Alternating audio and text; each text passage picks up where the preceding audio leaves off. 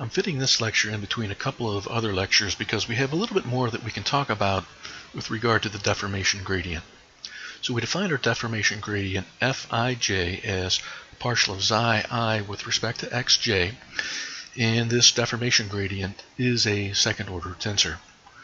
And so we did a little bit of work with it, and we decided to simplify things a little bit by using the same coordinate system for the original and the deformed body, the material or the spatial, the Lagrangian or the Eulerian system.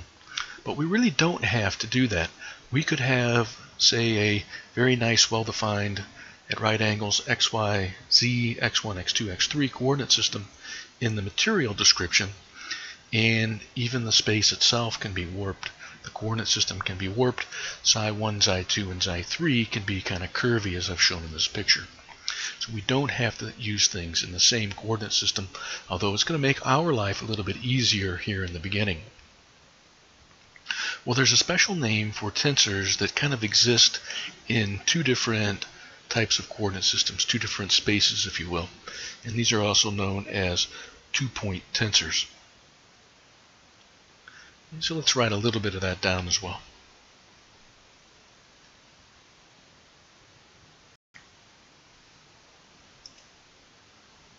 So if we work in large deformation mechanics,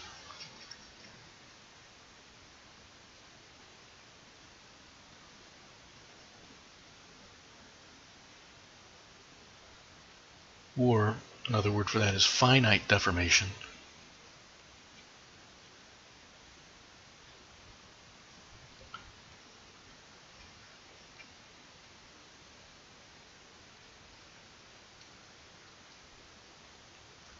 then we need to be a little bit more careful in our discussion.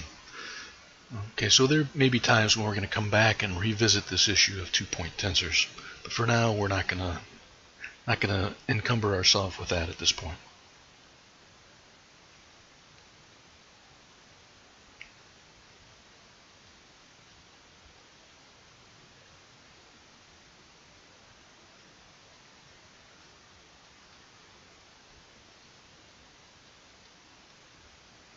One of the things I'm hoping to do with this class is to get into a little bit of hyperelasticity, some rubber-like materials.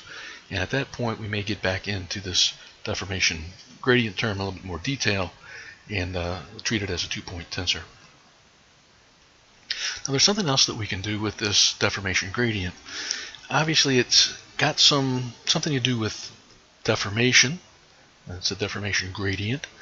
It's the amount of the rate of change of that deformation. So places where we have more deformation, gradient would probably be things where the strain is changing. It's not constant in those places. One of the things I like to do, and I'll see if I can make a video of this, one of the things I like to do in class is to bring in a Nerf football. It's kind of looks like one of these shapes I've been drawing. I can take and I can squeeze it and I can really deform it, and we can see pretty quickly where the deformations, the rates of change of how these points move, where those rates of change are very significant, are the same places where we have a lot of things going on in that deformed body. We have a lot of what we think of kind of intuitively as deformation or strain going on in those spots. Well, there's some things we can do with this deformation gradient. We can do something called a polar decomposition, and let's talk about what that means. Again, it's not something that we'll get into right away, but we're going to talk about something called stretch tensors and rotation tensors.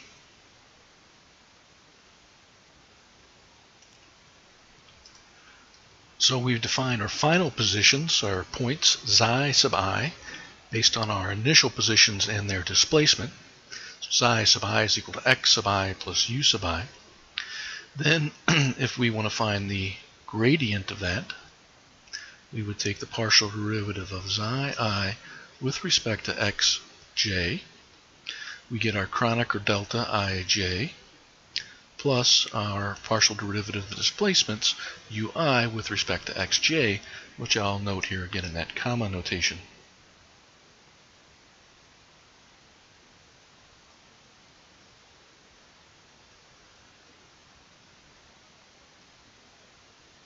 Now, if you've taken a class in linear algebra, you may have discussed something called polar decomposition. This also appears in continuum mechanics. This is not a complete class in continuum mechanics, so we're just hitting some of the highlights. So we can use something called the polar decomposition theorem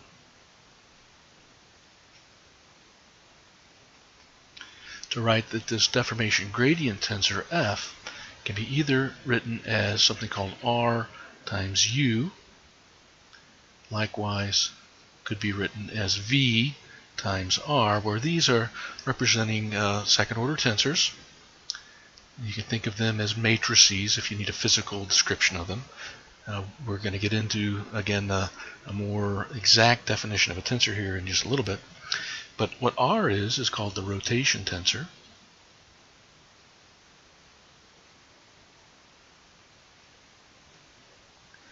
And you see U, if we write it this way, F is equal to RU, it's sitting to the right of the rotation. It's called the right stretch tensor.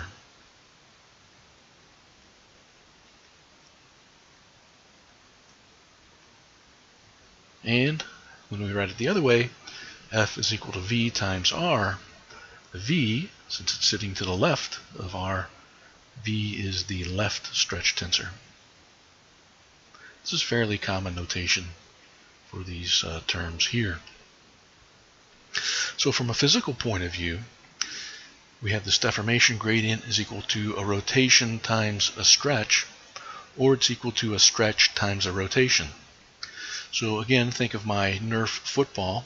I can take and I can rotate it in space and then squish it, or I can take it and squish it or stretch it and then rotate it in space. The rotations are the same in either way, but because the order of the operations are a little bit different, the U and the V are going to have different terms in them. They are different tensors. The order of the operation of stretching and rotating gives you different stretch tensors. Let's write a little bit of that down.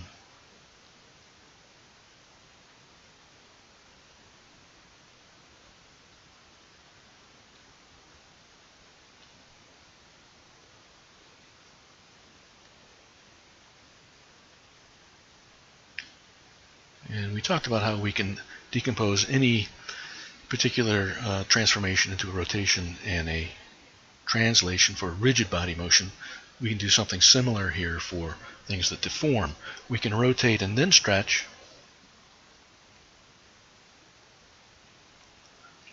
or we can stretch and then rotate.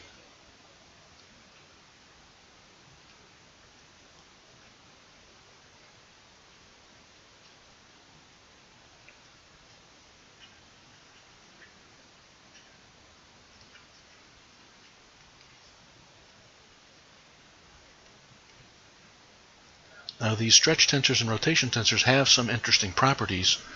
We'll list these out. Again, we're not proving it in this point. In some classes in continuum mechanics, you will get into some of these proofs, but we're going to write some of these identities down. For one thing, the stretch tensors are symmetric. So if we have the left stretch tensor U, that's equal to its own transpose. And likewise for V,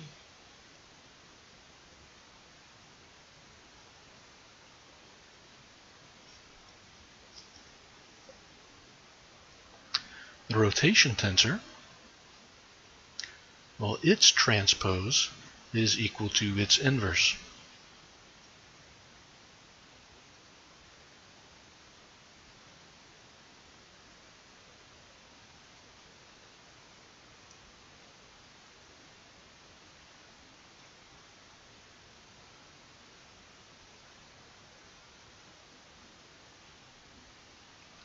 So there's some manipulations we can do with this.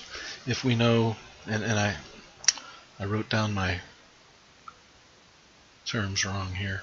Pardon me for just a second. Up here at the top, I put my terms in the wrong order. Let me fix that here real quick. rotation and then stretch, or stretch and then rotation.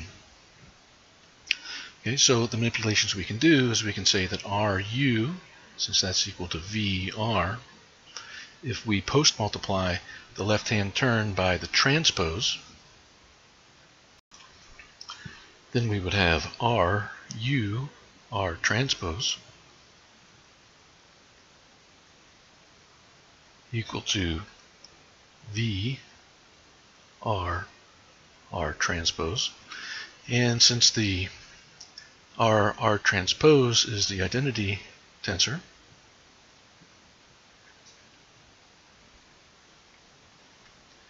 then we can write R transpose is equal to V, and likewise we can write U is equal to R transpose V times R.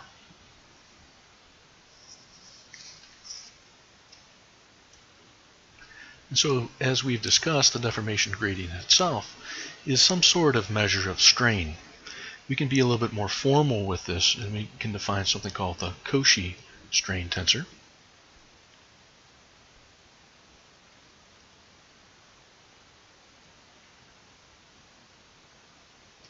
We'll call it Cij, that's typical notation. It's equal to Fki,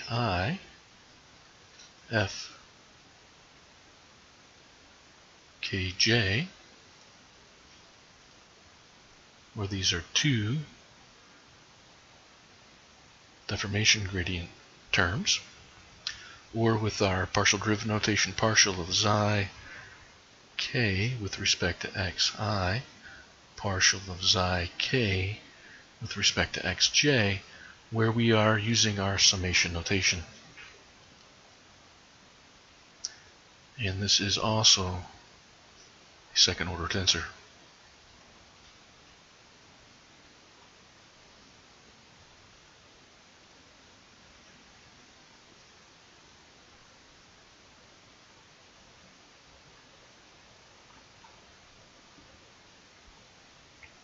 So we may visit the Cauchy Strain Tensor again later when we get into these hyperelastic materials.